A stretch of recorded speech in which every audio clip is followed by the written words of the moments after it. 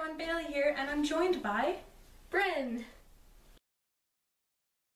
So I thought it'd be fun to talk a little bit about winter spirit, because although it's still really warm out and it's like in the 50s here in Massachusetts, it is, right? It's disturbingly warm out. It's disturbingly warm out. So to get into the winter spirit, we're going to talk about Hygge. So Bryn, would you like to explain what Hygge is? Sure. Hygge is a Danish word concept for, there's no direct translation, but we usually translate it as cozy.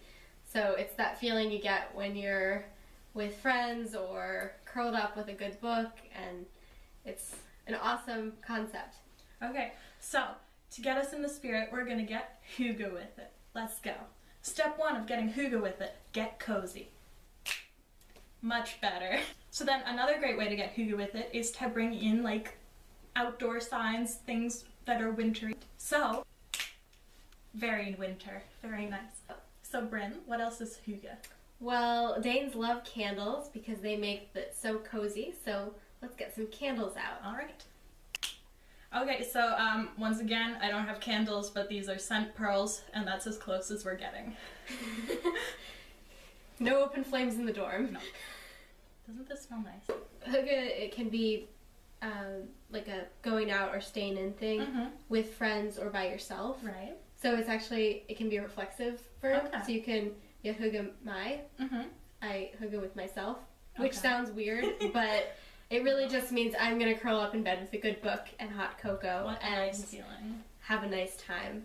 Yay! Yay! So how do you toast in Danish? It's skål, but you don't touch the glasses. So you just raise them up and you say skål, right, and then drink. Skål! These are empty. We're such good actresses. Put some water in there. Alright, Bryn. That's enough for you. So that's how you get Hygge with it, everyone. Thanks for watching. And then, of course, Advent calendar time. Which is also very big in Denmark. That's a little bear. Oh. Oh, and same little bear. Would you like some M&Ms? Oh, I'm okay. Thanks. So. Just had ice cream. Oh, so did I, Bryn. All the woodland creatures are coming together. So thanks for watching, everyone. See you all tomorrow. Bye. Bye.